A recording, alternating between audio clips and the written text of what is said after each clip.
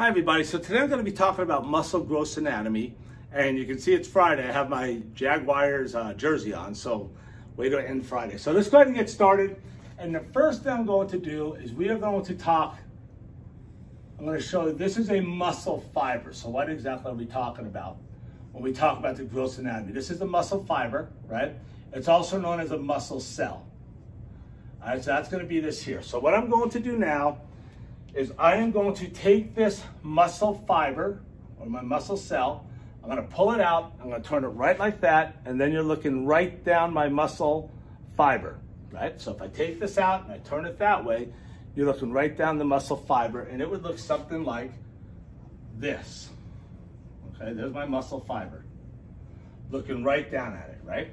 So now, surrounding my muscle fiber, I am going to have something called endomysium. So let's go like this and put my endomysium right here. This is called endomysium, and it surrounds muscle fibers. Okay, so now, surrounding that muscle fiber, I am going to have more muscle fibers. And I'm making it look like these are in a pattern. They're really not, but it's just easier for me to draw. So now, what I'm going to do is these are all going to be surrounded by endomysium. Okay, these are all surrounded by endomysium. So this is my endomysium here, surrounding all of these muscle fibers.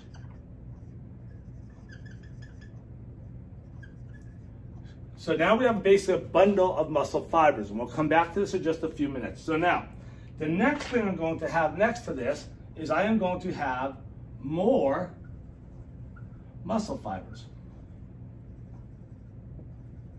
around this. Okay, and again, there's a lot more than this, but in the interest of time, I'm just going to draw 5 on there, and then what this is going to have around it is called, you guessed it, endomysium, because endomysium surrounds muscle fibers. So there it is. Okay, and let's draw one more. So let's go like this, and I'm going to make some more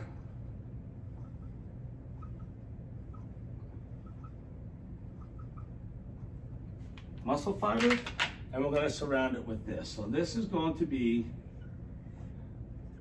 my endomysium on this. Okay, so I drew them different colors. All endomysium is the same, and again, I just drew different colors to distinguish these. Okay, so if we go like this, this is my endomysium. My endomysium surrounds muscle fibers. And again, muscle fibers are also called muscle cells. All right, so we're there. Now, I'm not going to draw more because it just takes too much time. But what I'm going to do is I'm just going to duplicate these. Okay, so we're going to go like this, and there's another bundle of muscle fibers, and another bundle of muscle fibers, and another bundle, and another bundle, and another bundle. Okay, so we have bundles of muscle fibers. So I'll just stick some muscle fibers, and we'll just pretend the endomysium is the white part that's in here. Okay, so there's my muscle fibers. Now, here's what's going to happen next is these bundles of cells have a name, and these are going to be called fascicles. Okay, fascicles are bundles, and I think I just said nerves. It's bundles of muscle fibers. Okay, bundles of muscle fibers, or like I said, cells are called fascicles. Okay, so I think I said nerves. It's bundles of muscle fibers. Okay, so now surrounding this bundle of muscle fibers, I am going to have something else that surrounds this. So it's going to come like this, and it's going to surround all of these. Okay, it's going to surround all of these fascicles here. And this is going to be called perimysium. So perimysium is going to actually be in here between the fascicles and separating all this stuff out. Okay, so the pink here is going to be my perimysium. In fact, let's go like this. I don't know if you can see that, but we have the pink line, so just let me use this. This is going to be my perimysium. So perimysium, it's going to surround fascicles.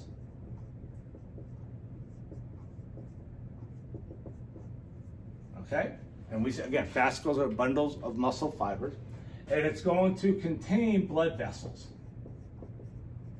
It contains blood vessels in there. Okay, so that's my perimysium. Now, I am not going to draw more of this. I'm just going to draw the circle like I did here, and just so you know this, so this would be a fascicle, this would be a fascicle, fascicle, fascicle, fascicle, fascicle, fascicle. All right, I'm going to draw another one. So this is the same as this. All right, I just don't feel like drawing all the colors and the muscle fibers and stuff like that. All right, and let's draw another one. So you can see I have a whole bunch of these in here. Let's draw another one. Okay, and don't worry about how many circles I'm putting in here. You have a lot in there. I just am saving time. Okay, so surrounding all of this now, you are going to have something called the epimysium. So my epimysium is going to come all the way around this, around all of this.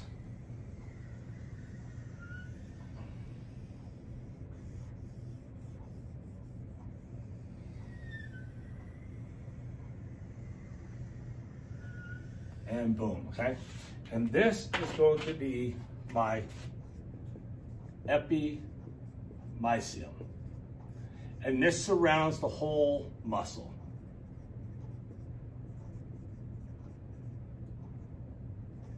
Okay, M stands for muscle. So that's going to surround the whole muscle. Now, at the end of this here, at the end of my muscle fiber, this is all the muscle fibers are going to come together, right? All the muscle fibers I have are going to come together, right? I'm just showing one here. You have a whole bunch of these. They're going to come together and they're going to form, they're going to attach to something made of collagen. We call that a tendon. My tendon is now going to attach onto a bone. Okay, so this is a bone. So my tendon is going to attach onto a bone.